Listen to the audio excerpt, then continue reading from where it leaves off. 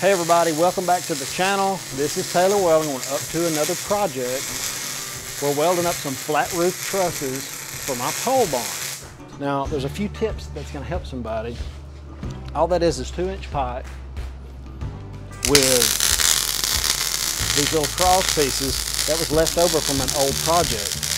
I had a big box of them here. We had a project where we had to cut a bunch of slots out of some I-beam or H-beam, and I kept those just for this project. It's all out of the scrap pile. Now, on these ends, this is what I want to show you. So we got to hold this up there, and a lot of times this drill stem, and that's actually old pipeline pipe, but a lot of it's drill stem. It could be magnetized, it's nasty, it's hard to cut, and getting those cuts just perfect is sometimes kind of tough, especially when you're hanging on the end of a tractor bucket and all that other stuff. So I'm going to show you what I'm going to do to make this a little easier. All right guys, so what I have, there's a 3-inch pipe right there, and there's a 2-inch pipe over there. We're going to put those flat roof trusses across there, and we'll be holding it up there with the tractor, hard to get to. So what I'm going to do on the 2-inch side is this is 2 7/8, and it fits on the end of that 2-inch pipe, just perfect, just perfect. So we're going to cut the trusses short, and we're going to slip this on there, and then when we get it in position, we're going to put it where it's supposed to go, and then we'll weld this and that. Now, 2 7/8, how does 2 7/8 fit on 2-inch? I'm going to show you. I'm going to show you right here.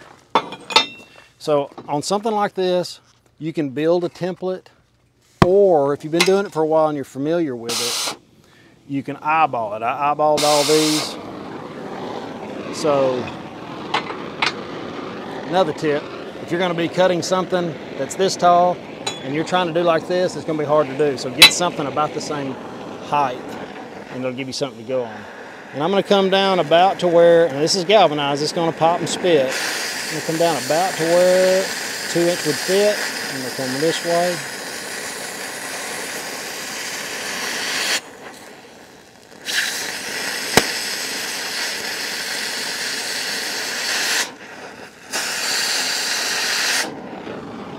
One side.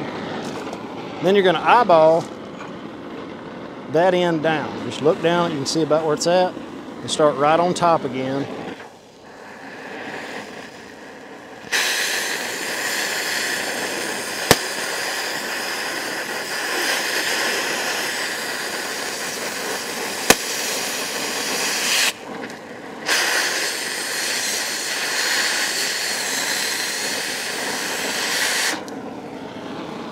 Okay, we'll see how a 2-inch fits. Can you see that? So that 2-inch fits in there pretty good, right? Easy enough to weld. I could grind it, but I'm not going to. I'm just going to weld it. Now you do have this issue where it's a little gap on top because it's 2 7/8 on 2-inch. So what I've been doing, what I've done for a long time, is you come over here to the vise, put that unit in there like so. Make sure you get it tight.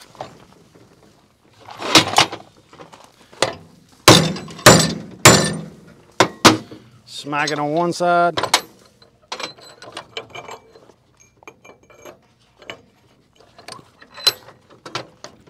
Smack it on the other.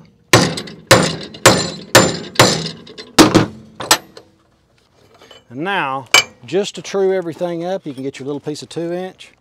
Stick it in there. Now we have, something that's not hot, something that fits perfect and easy to weld.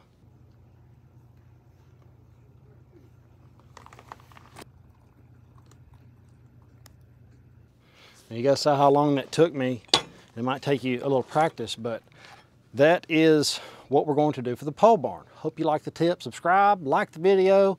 You guys are awesome. Later.